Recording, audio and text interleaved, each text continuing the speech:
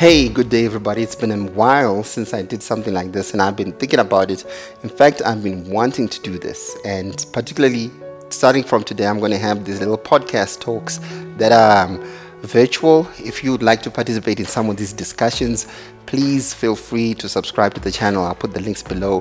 Follow the chat. We can even comment below here if you're finding this on Facebook or on YouTube. We can have these conversations virtually, and that is something that I'd like to push forward. And the reason why I'm having these discussions is sometimes we need to think out of the box, and I have these discussions with some other guys, and I love having these discussions. We just don't ever have time to actually sit down and talk about this, but I'm sure out there are other Zimbabweans, other people in the world that would love to join in these discussions. So what are we talking about today? Today's discussion is there is no returning back to the normal. Yeah, I said it. Catch me after this.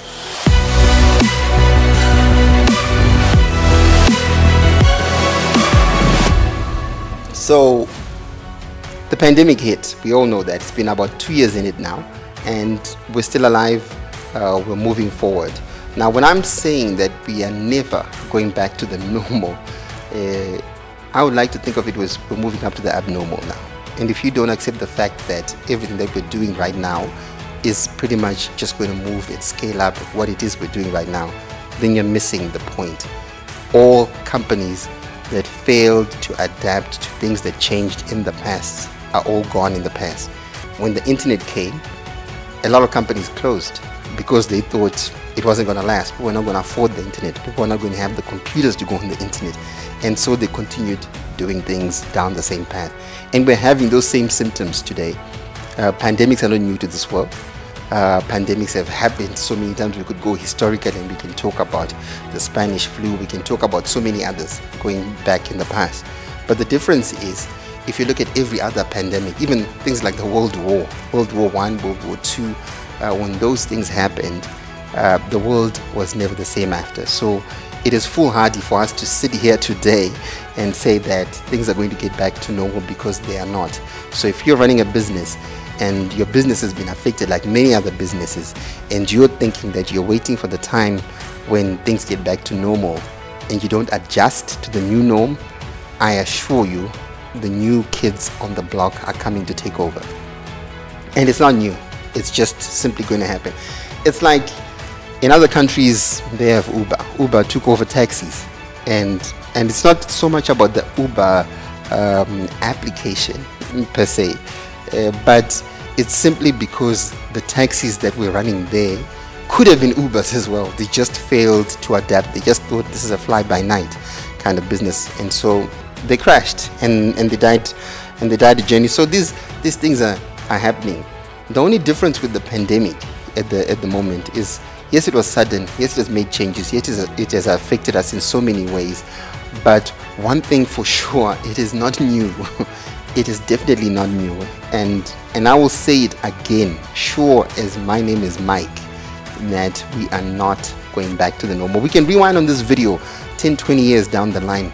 And if you didn't take this advice, we can talk about it then. But that's how I see things. I'll give you a typical example. In Zimbabwe here, over the past, the past year or so, we've had several lockdowns. The last lockdown that was there basically had all restaurants pretty much shut down. The bars shut down. Nobody was. So anybody who runs that kind of business was probably thinking, when are bars going to open? In other words, the typical mindset, the human mindset, tends to think, when are we returning back to normal? And they are waiting for that. And I'm sure they're still waiting for it today. As we speak today, we have had restaurants being allowed to have 50% capacity, if I'm not wrong.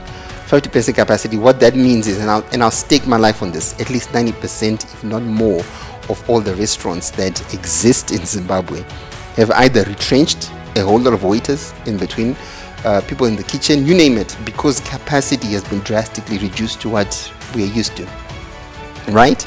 And we think that's normal. We think that's normal for people to say the business is low right now, let's retrench. And the discussions in the boardrooms are, when things get back to normal, we'll recruit everybody because we've got all their numbers and everything. But that's never going to happen.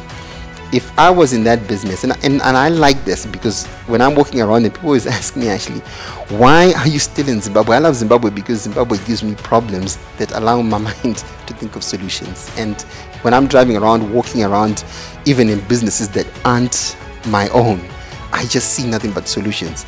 I think I've told a few friends of mine this, that I've got a friend who will visit me every so often just to say, what do you think about my business? Largely because I just see solutions. And yes, I may not be able to implement these solutions because whether they are financial, not my area, and so forth and so forth. But one thing I do know is that I can simplify all these things and tell people how they should be thinking. So anyway, if I was running a restaurant business today, instead of retrenching all the people, the excess staff, so to speak, I would probably have just said, okay, look here, we cannot afford to have you here because there is no work. But there is nothing wrong with changing everybody's jobs that you intend to retrench, and instead of telling them to go home, rather have them deliver food. And I know a lot of restaurants have also gone into food deliveries, but they did not convert the staff that they already had, who already understood the business in a sense, and move on with that. Some of them have partnered with one of the businesses that just do deliveries, and good for them, but they've lost a big chunk of their potential business. But that's just me. So that's how I see it. I think you just need to adapt, or as they say, adapt or die. So this is a discussion that I'd love to go into. I'd love to talk a whole lot more.